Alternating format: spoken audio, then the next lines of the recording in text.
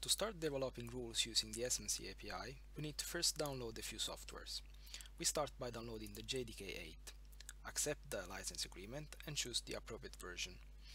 We choose Eclipse as our integrated development environment and we download it from the official website.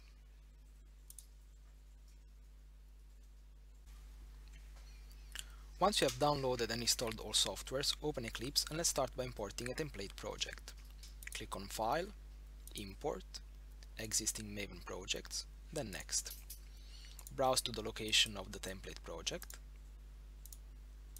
add project to working set, then Finish. When going to the source folder, we find the example rule class. This class has an overridden method called check. Here is where the checking logic is implemented. Let's start by adding a simple example that creates a result for all the entities that come to this method. Let's import our result class. As we can see, we need a key to create the result, and we get that from the entity unique ID. We need the result name, a result description.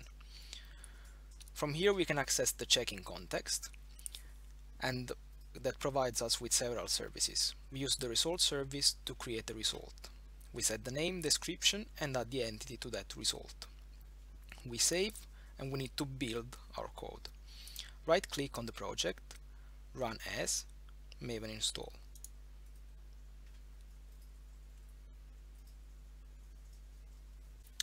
Once we've built the jar, it is automatically moved to the SMC installation folder. Let's open SMC and open the SMC building.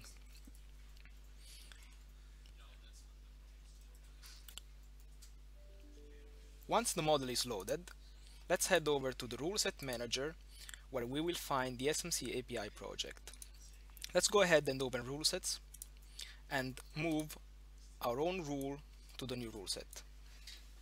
Let's go back to the checking and we will see that our rule set appears here with our example rule.